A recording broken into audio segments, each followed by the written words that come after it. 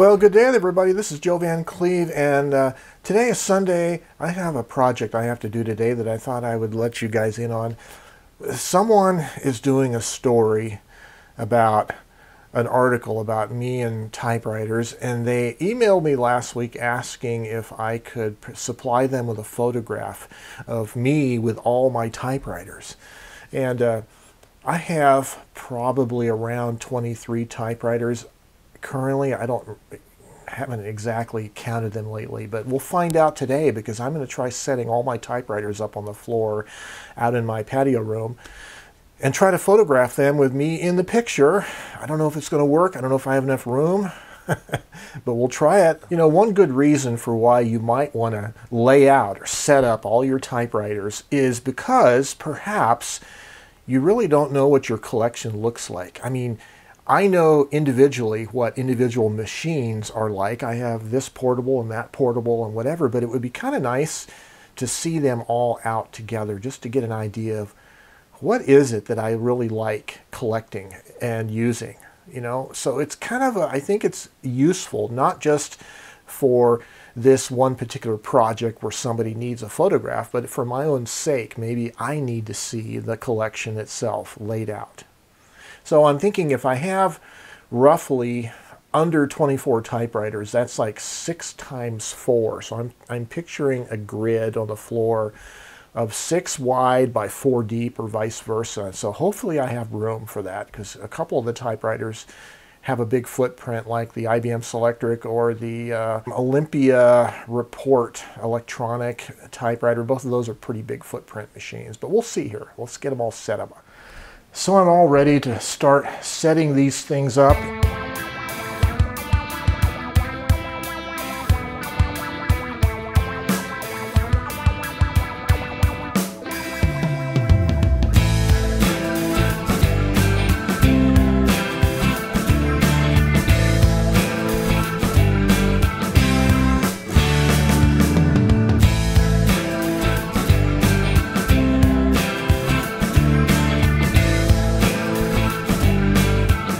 Oh, that was a fun evolution. I couldn't have done it without my wife's help. She was the camera person, and I did several different poses down here on the floor, and certainly I'm not a model, nor do I have a model's physique. Well, the light here from the clear story windows shining off our blinds really works as a good softbox to fill in. I did try a couple shots with the flash. Didn't really like them all that much. Yeah, it was okay. Not great photos, but hopefully the people that need these photos for their project, they'll like them anyways. Anyway, what I found interesting about this was the whole process of taking all of my typewriters out of the closets and shelves and various places where they're stored and getting them all arrayed into one rectangle on the floor. You know, this is the whole hobby right here. The whole love of typewriters is currently represented by this assemblage right here. And it's kind of interesting seeing it all in just one little floor space, like roughly 6 foot by 6 foot approximately. So I tried to arrange the typewriters approximately by size. I had the IBM, the big IBM and the big Olympia Report Deluxe in the back, along with the Galaxy 12 and the Electric Coronet. So those big ones are in the back row. Tried to put more like medium portables or in the next 2 rows right here. And then I had to try to do ultra portables in the upper front 2 rows. I did not try to arrange these any by brand or theme or anything other than that. I mean, I could have done by country of origin, or you could organize these by color even. Well, one of the other things that looking at this collection of typewriters reminds me of is it's not just what machines I do have in my collection, but it's also what machines do I not have in my collection. You know, I've acquired almost all these machines from local thrift stores in the Albuquerque area, and consequently, the selection of brands and models has a lot to do with what is available in Albuquerque, and so consequently there's not a lot of representation from European typewriter brands. I have an Olympia SF, a Roy, French-made Roy, and three Hermes, and an Olivetti Underwood, but don't really have a lot of other European brand typewriters, which I would like to have. All these typewriters right here, they all function. They're all functional, and I like using all of them. Some more than others, of course. But these are all highly functional typewriters, and consequently, there's no hanger queens here. There's no display-only, non-working typewriters. These are all functional writing tools, and I'm happy about that. I think that has been a good result of my typewriter collecting hobby. So then the question also becomes logical to ask is, what particular samples of typewriters here would I like or wouldn't mind getting rid of? That is a lot more sensitive of a question, maybe, what to get rid of, because it's sort of like asking which of your children would you mind sending away to an orphanage. It's hard to say. I don't know. As far as the manual typewriters, it's really difficult for me to say I could give any one of them away, but if probably the two that I have the least amount of hard feelings about it would be the medium-sized blue-gray Olivetti Underwood 21 and maybe the beige Facet 1620, maybe those two. I have a hard time getting rid of the IBM Selectric 1, or the Model 71 as it's known back there, the gray one, just because it was a gift of a friend of mine and I did pay some money to get it fixed. But I don't necessarily see myself using it that much, just because it's heavy, it takes up a lot of desk space. I keep it on a little storage shelf underneath my desk, so it's kind of a hassle to get out. But it's a great typewriter, of course, and it's worth keeping. Some of the ultra portables are not as functional as others, like for instance the little Roy typewriter right there. It has an awful hard platen, and the imprint is kind of messy, and it's just loud and kind of clanky. So it is a functional typewriter. I just don't see myself using it that much. But on the other hand, I really don't want to get rid of it. It's really fairly rare in the United States. Not all that common, at least. But most of the others, I think I would certainly keep. Even like I have two Royal Mercuries. Both of those I love. So you could say, why don't you get rid of one of those? There's a redundancy there, right? Two of the same model. It's hard to get rid of both of them, or either one.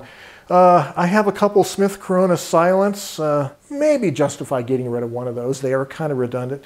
Then I have the two Hermes 3000s, the Naked Writer and the bluish beige one next to it. And yeah, I could get rid of one of those maybe, but they're two different typefaces, and they both have special significance to me. So again, you know, that's the problem with collecting typewriters. When you place special significance upon certain machines, then it becomes harder to get rid of them. They become more like pets or family members or whatever. There's a certain fondness for them. So I don't get an opportunity to talk about my entire collection of typewriters all at once. The one that I've had the longest is probably been this Royal Mercury. And I got this at John Lewis's shop here in Albuquerque. And I've had it since maybe 2005 or 2006, something like that.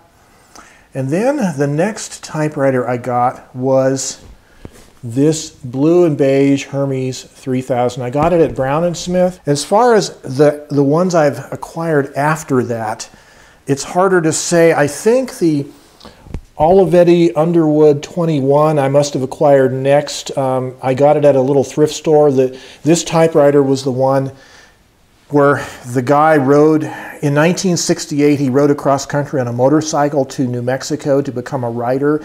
He traded his motorcycle for this typewriter, and I have the original receipt in the case that documents the trade from a used car store and a Nichols typewriter shop. And then I think this was the next typewriter I got, $20 at a thrift store, the Galaxy 12, great typewriter. And then the rest of them, it's hard to really say when I got them, but let me just introduce them to you anyway. So this is a Smith Corona Coronet Automatic 12 electric typewriter with the power return that we named Jitters because of her rapidity of carriage return power. And this is the IBM Model 71, which is known as an IBM Model 1, I guess. I acquired that in 2018 and got it fixed at a local typewriter shop that specializes in IBMs. This is the Olympia Report electronic typewriter. I got it early in 2018 also. This one had belonged to a local Associated Press office, as you can tell by the logo right there. And it's a wonderful daisy wheel typewriter made by Nakajima. This is the Smith Corona Silent. Got it at a thrift store. Took some cleaning, but it's a nice typewriter. This Remington Quiet Writer is a wonderful typewriter. Medium size. I love the color of it, the light green color. It types wonderfully. We took it on vacation early in 2018 down to San Antonio. This is a Hermes 3000 in a beige, originally in a beige case that was pretty dirty, and when I took the chassis out of the case to clean it, I liked the look of it so much that I kept it like this, made this wooden base for it, and made a wooden storage box for it, and this is the Naked Writer. This is the Roy Ultra Portable Folding Typewriter that I acquired this year, and it's French made. Neat little machine. This Facet 1620 I got at a little thrift store for $20, and it's a great typewriter, very well made. It has the smoothest carriage of any typewriter I've ever used. This one I got at a local thrift store. This is a beautiful Smith Corona Electric 5 Series Electric from the 1950s. I've had to service it recently for some glitchy little problems in the spindle that operates the type bars, but it's working good now, and it's just a beautiful color and electric typewriter. Probably the smallest, highest quality type bar electric, I would say. This Smith Corona Silent Super was a Craigslist purchase from what I describe as a grungy hippie guy in Albuquerque.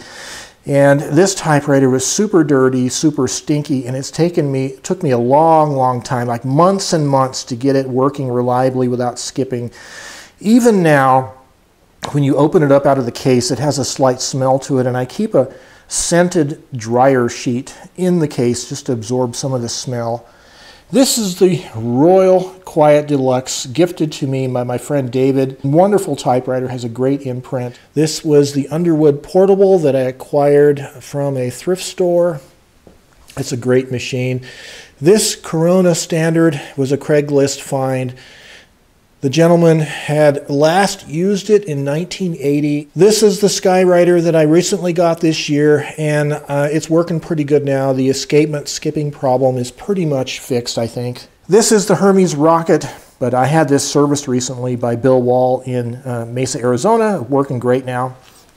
Olympia SF. This is a great little portable, ultra portable typewriter. Solid, a bit heavy, but has a really nice feel to it. A brother-made Webster XL 747. I love the Robin's Egg Blue. It's a typical brother in the sense of the feel of it. It's a little hard and it's a little clanky and loud, but they're solidly, reliably made typewriters.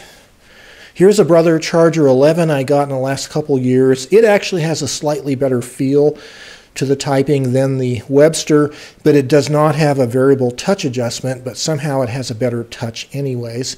This is the other Royal Mercury that I just acquired this year, almost brand new. It had never been used. It still has the shipping fixtures and stuff. Types a little bit more reliably than the Royal Mercury I've had in my collection longer, but actually this is 2 years older than that one. 71, that's 73. And finally, the latest in my collection is this thermal printing Brother EP20 typewriter that you've seen me feature in the last video or two. So that's the entire collection. So this gets to the subject matter of naming your typewriters. So maybe you're the kind of person that likes to name your cars.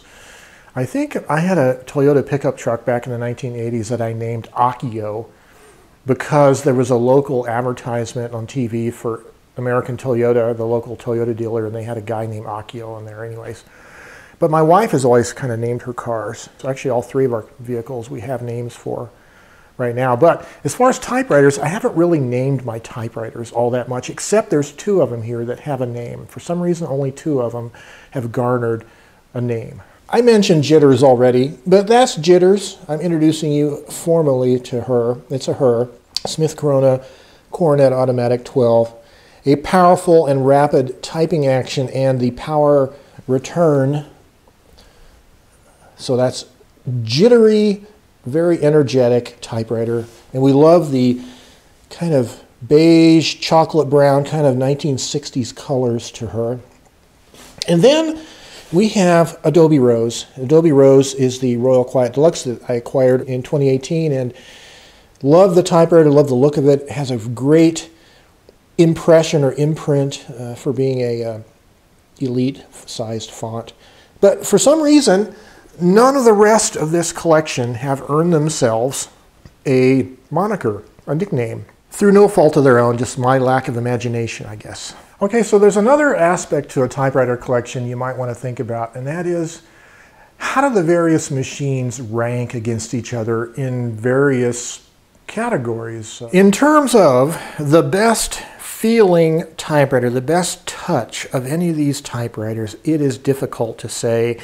First of all, Adobe Rose, the Royal Quiet Deluxe, is awfully nice touch, but so is the Remington Quiet Writer, and so are both Hermes 3000s and the Smith Corona Skywriter. But I have to give credit to the Smith Corona Silent Super and the Smith Corona Silent. They also feel great, and not far behind it, of course, is the 6 Series Galaxy 12. So all of those machines are really top-notch, I think, in terms of the way they feel. Now, for ultra portables, though, as far as ultra portables, of course, the Skywriter, I think, feels the best, but the Olympia SF feels pretty good, too. It's a harder touch, but I just like the action. And then honorable mention goes to the Brother Charger 11. I think it's a pretty cool typewriter as far as its touch. These 2 older ones right here, the Corona Standard and the Underwood Portable, they're no slouches either. In fact, I believe this Underwood Portable, it's right up there as far as the touch. So it's really difficult to rate as far as just the feel of it. It really is a subjective thing also. Now, as far as which machines are the best for sitting down and writing, just solid writing tools, I think it's a cross. So if you look at manual machines, first of all, and in my collection, you know, the Royal Quiet Deluxe is right up there, but it's an elite font 12-character machine. But the Remington Quiet Writer, that is a nice solid writing machine also with a pica font. The Olivetti Underwood 21 is also a really good manual typewriter, and I think the Galaxy 12 you could categorize it as.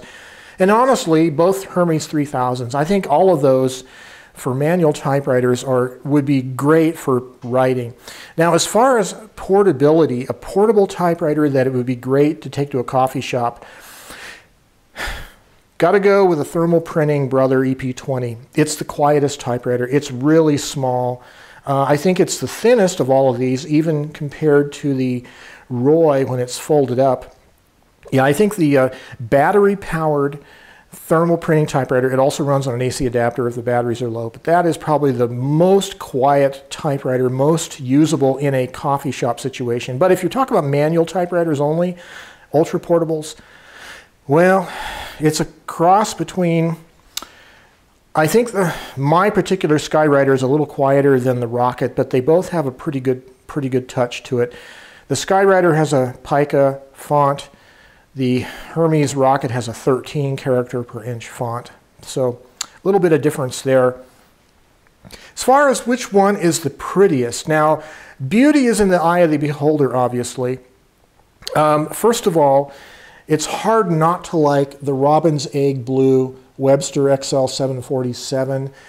The classic grand piano shaped Corona Standard, the wonderfully old, slightly rusty looking Underwood Portable, those are all wonderful machines. I think the Smith Corona Electric, this one here in the turquoise blue with the bright red electric logo on the front, that's just hard to beat as far as looks. And I think the blue two-tone Galaxy 12 is a pretty nice looking typewriter as well. But you'll notice I tend to gravitate toward blues, probably my favorite color. Honorable mention, I think, has to go to the Naked Writer. I really like the way that Hermes 3000 looks outside of its boxy, square 1970s plastic body. And that's the reason why I made it like that. But honorable mention goes to that. And if you like that brownish colored two-tone 60s look, there's the Coronet Automatic 12. That's pretty good too. Now, if the question is which of these is the quietest, just absolutely the quietest typewriter of all, of course, you got to go with the EP20 thermal printing typewriter. It's quieter than any of the electrics back there. Speaking of which, as far as the electric machine, so there's 3 of them there, and then this electric here. Boy, it's hard to pick which one I would like the best. I really think I aesthetically like the Smith Corona electric the best. But I think for practicality's sake, I think this Olympia Report electronic made by Nakajima, I actually like it better than the Selectric. It's smaller. Well, yeah, it's thinner. It's certainly lighter. It has a carrying case, a practical plastic carrying case with a handle. It's just a more pragmatic typewriter. Taking nothing away from the IBM though, but it's just a really heavy typewriter. And IBM Selectrics are known to need service. They are not entirely that reliable over the long haul, especially if you use them a lot. On the other hand, I've done virtually nothing to that Coronet. The insides of it are still grody, filthy, and it still continues to work fine. So the honorable mention for reliability goes to the 6 series, although it's very similar to the 5 series. But I think that's my favorite electric. As far as quietness though, absolutely the thermal printing typewriter is the quietest. Now, beyond that, which would be second place, like say among the manual typewriters, what would be the quietest? Well, let's try it here without paper. And I think the Skywriter is the quietest of those two. And as far as the Hermes 3000s, which are both pretty nice machines, they're awful quiet also. I think it's going to be a really close call between the Hermes 3000s and the Skywriter for a quiet manual typewriter. However, honorable mention for quietest manual typewriter also has to go to Adobe Rose Royal Quiet Deluxe and the Remington Quiet Writer. Both of them are fairly quiet manual machines, but surprisingly, the little Skywriter is really quiet. Well, before I close this up, I do have to make some coffee. It's getting to be 12:30 in the afternoon. And then I have to think about putting all these typewriters away. I hate to think about that.